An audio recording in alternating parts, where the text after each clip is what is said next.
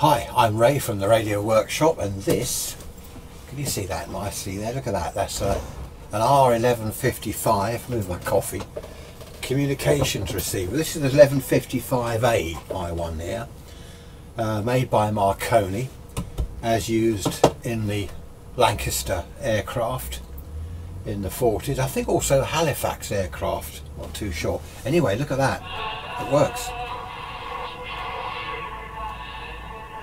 I think that's, I don't know what that is, that's just above 6 megs. I don't know whether it's a pirate, because they tend to hang out there.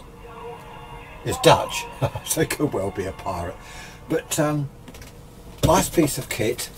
I've built the power supply. Some of you might recognise this. This is an old CB power supply box, which is rather nice. It had the switch on, and there are a couple of terminals there. Anyway, I fitted it. It all fitted rather nicely. The mains transformer and the rest of the bits and pieces, smoothing caps and that. I know that some people have built a power supply in like the speaker box, also with an audio amp. Well, I've built an audio amp inside the receiver itself, and then this is the speaker jack here, the jack socket. One thing about the power supply is, I can't remember now, it's years ago since I built this, well 2 or 3 years ago, the negative HT doesn't go straight to earth. Where it plugs into the radio here, it doesn't go to deck, it goes through a resistor network, and that's where the bias comes from. So I think it's 6.3 volts LT, was it, or 12 volts, can't remember, whatever, not important. And HT, I don't know, 220 volts, something like that. So you've got, coming down the lead from the power supply into the Jones plug, you've got like positive HT, negative HT, chassis and LT. So there we are.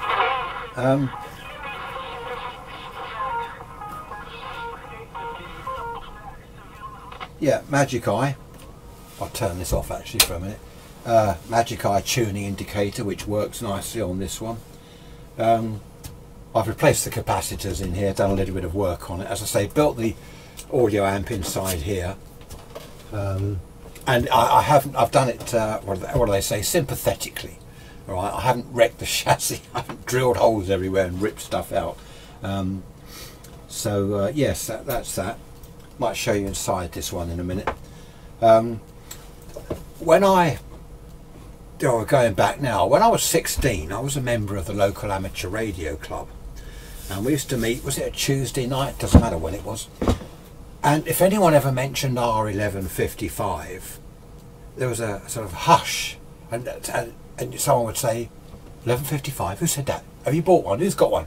And oh no, it wasn't that bad, I'm exaggerating, but it was almost like that. These were the bee's knees. You know, if you have one of these, well, if you didn't have an 1155, you weren't anyone.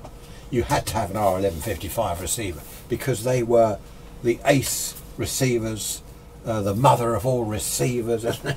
That's how I sort of perceived the whole thing at the radio club. So being 16 or whatever I was, I used to dream about these. Well, and at that age other things, but anyway. Used to dream about these, and I saved up my pennies, my measly wages. I was a radio and TV apprentice, so I didn't get a lot in the way of money, but I saved up and I got one. Right, and I said to a chap at the radio club, I've got one and I'm not very happy with it. Do you want to pop round sometime and tell me what you think? I didn't. I thought I was going to hear things on the 1155 that I'd never heard before on my other receivers. I had 19 set PCR receiver, CR100, what else? I don't know. Oh, the Lafayette receiver I had was my favourite, that was. Anyway, he came round and he tuned about. Oh, perfect, he said, that's perfect, well done, excellent, all this. And I think what it was is not that the receiver wasn't any good. There had been so much hype about the R1155 being the god of all receivers, that when I actually got one I was disappointed, and it's a shame because that disappointment has stayed with me ever since I was 16, and I'm now 32, well, and a bit. So 32 and several hundred months. Was it thousands months? Anyway, there we are. I think also what I didn't like about these was, again, everyone's going to say, oh no, you're wrong. I think they're ugly. There's a lot of this stuff: meter balance, meter amplitude, meter deflect. There's aerial sense. There's all the DF stuff, direction finding stuff involved, and I don't know. It just seems to be ugly. There's no room inside for the power supply. They don't come with their own audio amp. I'm knocking this now. I'm going to get emails and I get negative comments now. That's if Google will allow. No, because you've got to have a Google Plus. Let's not go into that. Right. Anyway, I'm going to get a load of negative comments on YouTube because people will say these are brilliant. There we are. Well, shall we have a quick look inside? Oh, go on then. Right, sorry if the camera's not too steady. That's the front. Let's just have a look inside. There we are. Hang on, the lead's too short. Right, let's move this up. There we are. That's inside. There's, as you see, there's no room for a mains power supply or anything like that. I've put a new valve in there. That one in there. There's a valve missing down there. I think that's part of the DF section. There's that's an output transformer I've put in. Yeah, I did drill 2 holes in there, so I have sacrilege, totally ruined the thing. No, I've put a 6v6 there as the output transformer, and the audio there for the loudspeaker, the jack socket there. That's all I've done. I haven't touched the rest of it. Someone here, you can see this is these are decoupling capacitors, funny things, and there were 2 here. Huge great things. Looks like someone's replaced those 2, wasn't me. Basically, as I say, I've not done anything to this. It's just as I got it, apart from the audio amplifier there. Just have a quick look underneath. Not much to see underneath on one of these, because you've got all this covering up all the tuned circuits. So that's it. Yeah, I don't know. I don't like all this arrangement here, these Jones sockets and things. Apparently there were 2 types. I think this is a later type of tuning mechanism. There was an earlier type that wasn't so good. I know you're going to think I'm a miserable old git, but I don't like this type or the other type, and I don't like the dial. I don't like anything. No, seriously, it's a pretty good receiver. I don't know, I'm just not keen on the whole thing. The coverage, let's have a look. I'll just put the camera back because you'll get dizzy watching this wobbling around.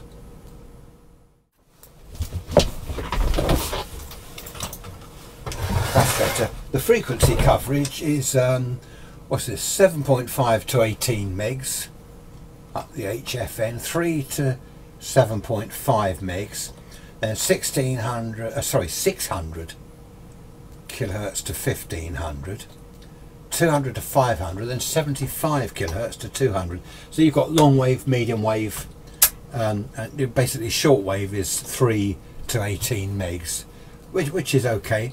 It obviously it doesn't do the trawler band like 2 to 3 megs because it's an aircraft receiver, not for ships. As I said, this is the 1155A. I'm not going to go into all the explanations of the different types because there are websites dedicated to these all over the internet. You'll find information. So you know, you can find out whatever you like, how to build the power supply, the connections on here. You know, I'm only showing you this really as part of my receiver collection. There we are. Yeah, that's that. There's another one there, the decoupling capacitors. Funny how they built them like that. There we are. So yeah, it's aluminium, of course. Everything's aluminium for the lightweight. You know, you don't want too much weight in an aircraft.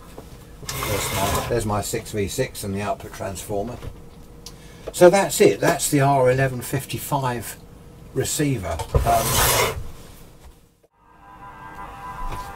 So there we are, back in the cabinet, all working.